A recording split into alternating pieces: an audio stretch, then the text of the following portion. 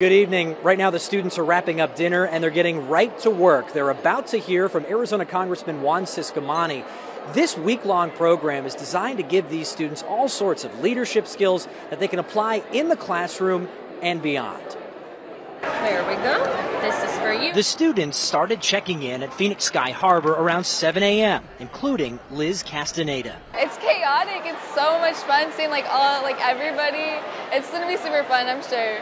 She'll be a junior at Westview High School, one of 40 high schools on the trip, and for her, it's an especially meaningful occasion. Have you ever been on a plane before? No. I think I'm more nervous for the takeoff, because in the movies or just people telling me it's just the bumpiest part of it, so that's what I'm afraid of. And you're about to embark on an unforgettable journey to our nation's capital. Governor Katie Hobbs and the Arizona Cardinals teamed up to organize this all-expenses-paid journey. They hand-selected about 275 kids from Title I schools across 5 Arizona counties to tour museums and memorials and meet lawmakers. Team owner Michael Bidwell launched the concept 3 years ago. Learning civics, it's not taught in our schools as much anymore, and so we put together a statewide civics competition like the statewide spelling bee to really encourage kids to look at the rules of our counties, our cities, our state, and our federal government, and to see how they can interact with it and become better citizens as they grow up. They picked the winning students from an essay contest. Soon, it was time to board the buses and head to the Arizona Cardinals team plane.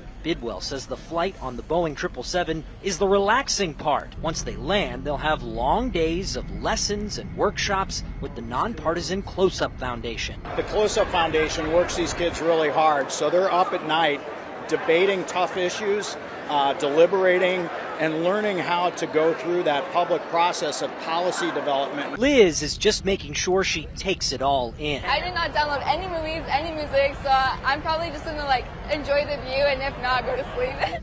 Tomorrow, the students will be visiting the Jefferson Memorial, the FDR Memorial, and the MLK Memorial. They'll also be heading to the steps of the U.S. Senate to hear from U.S. Senator Mark Kelly.